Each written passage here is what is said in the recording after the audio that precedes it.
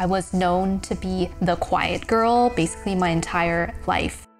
If I'm an introvert and I started a YouTube channel and it's going well, you can totally do it too. Oh, by the way, this video is not just for people who want to start a YouTube channel, it's also for people who want to show up more on social media. Basically, when you're running any kind of business, most of the time you kind of do need there's like a social media component. So this is also for everybody here who is starting a business and they want to really put themselves out there and they're an introvert and maybe they're scared, but they still want to do it. So actually, I think a lot of the time you saying you are an introvert, that is just an excuse. That is not the real reason why you are not starting a YouTube channel or you're not showing up on social media. If you dig a little bit deeper, you will come to realize that the reason you are hesitant about starting a YouTube channel is not actually that you're an introvert. It might actually be that you think people will judge you, or they might not find your content valuable, or you think like your previous acquaintances will look at your videos and not like you, or they'll be like, what is Dina doing? Like, she's starting a YouTube channel? Or maybe you think that people will think you're cringy or boring. And I want to let you know, like, even for extroverts, talking in front of the camera is not a natural thing. Like, if you go look at an extrovert's YouTube channel and go back and look at their first video, you'll see that it's kind of, most of the time, it's gonna be like a bit unnatural. I definitely had to get used to it when I first started my channel. You can go watch my first video. Oh my god, it's super duper cringy. But it takes time and practice, and now I'm like pretty comfortable in front of the camera. I'm like used to it. And if you really think about it, for introverts, starting a YouTube channel is actually like a really great thing because you don't need to be around people. You are most of the time gonna be in your own room filming by yourself. So you're still alone. You're just alone with your camera. You don't need to respond to people. You don't need to have conversations with people. Other people are not looking at you. You can plan the video. You can trim out parts that are awkward. So like, isn't that the introvert's dream? Like, you're alone doing this thing.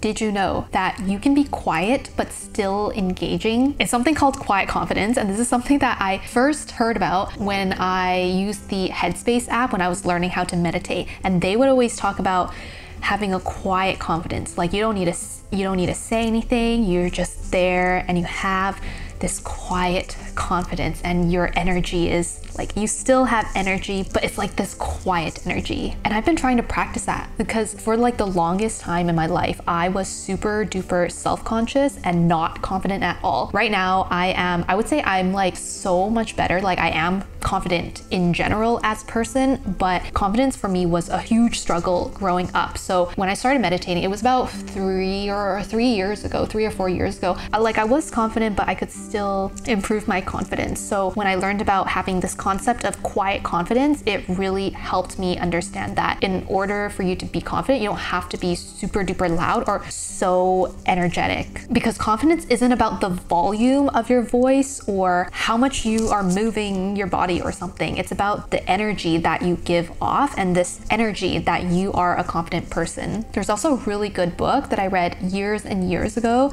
It's called Quiet by Susan Cain. And it's a really, really good book for introverts on understanding like where you can shine and how you can basically operate in this world. The next thing I want you to know is that it is totally okay to stumble on your words. It's totally normal. And I want to show you, like, usually when I film, I am not saying the whole thing like all at once, right? Like, obviously there are trims, and in between the trims, I'm like looking at my notes and I'm thinking. And let me tell you a quick tip.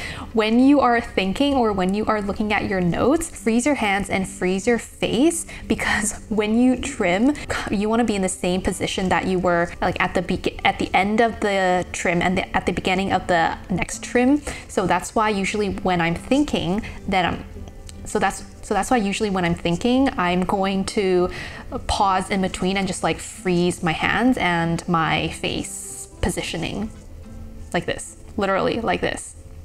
See? Okay.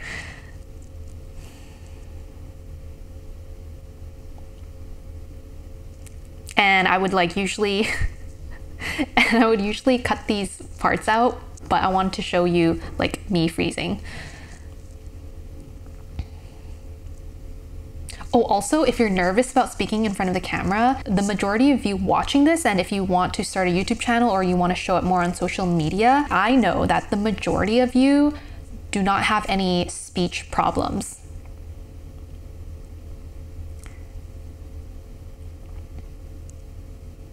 notice how I freezed my hands right here. I'm gonna continue. Okay.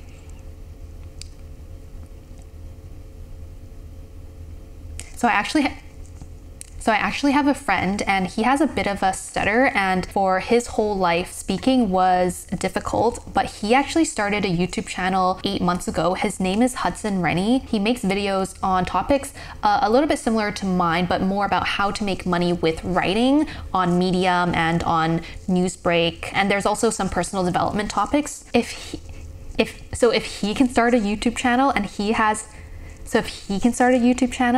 a stutter, so can you. Honestly, it's just like all excuses. We all have some problem or whatever, or we're all self-conscious of something. Like for me, I think I was, if you watch my videos before, you know that I have been really self-conscious about my appearance like my entire life. Like my face, like I don't like my nose. For a really long time, I didn't like my single eyelids. So that's why I never really wanted to start a YouTube channel.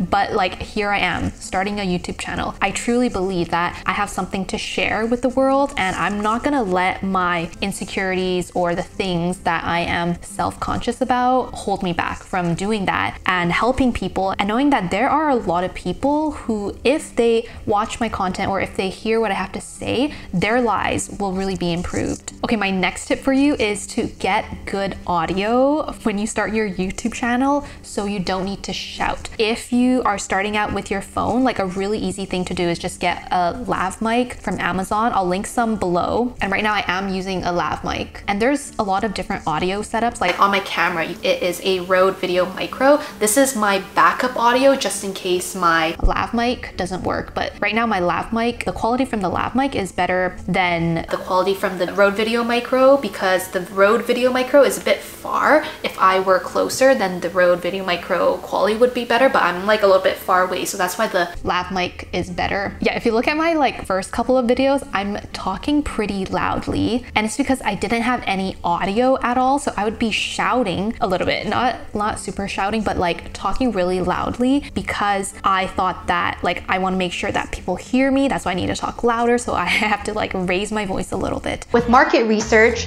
I would always suggest going to Google. You can type in. My next tip for you is to write a video outline so you know kind of what you are going to say. A couple of weeks ago, I actually did make a start your YouTube checklist that comes with a video outline template. So if you want to get that, go to the link in my description and you can get access to this Google Doc. For those of you who want to start an educational channel like mine, so not an entertainment channel, but an educational channel where you teach people something,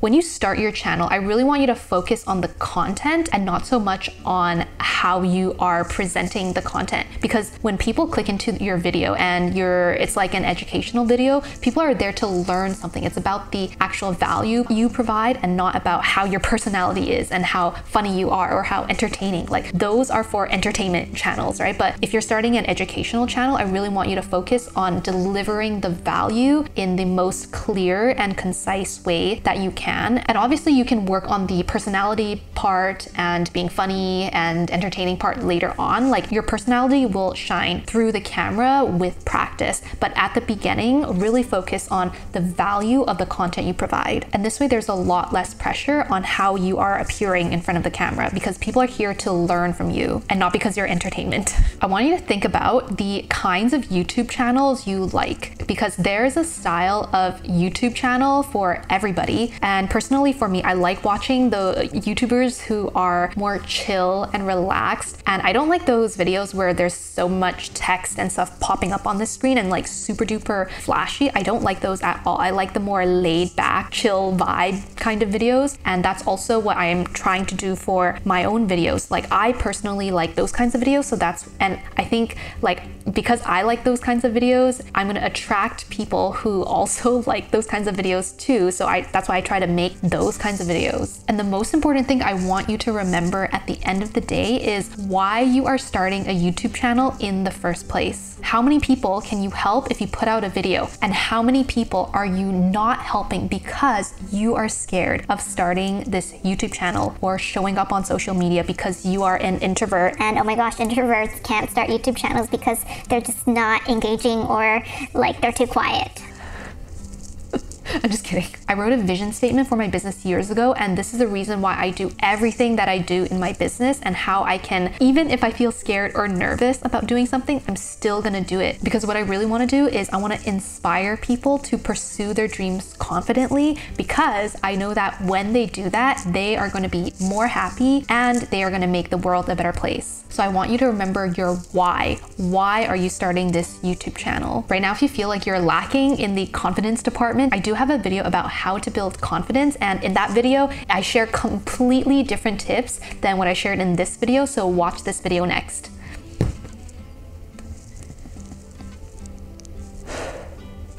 Even though I'm recording all alone, I still get a little bit drained after recording YouTube videos because it takes like a lot of my energy. I need to breathe like this every time, before the video and after the video.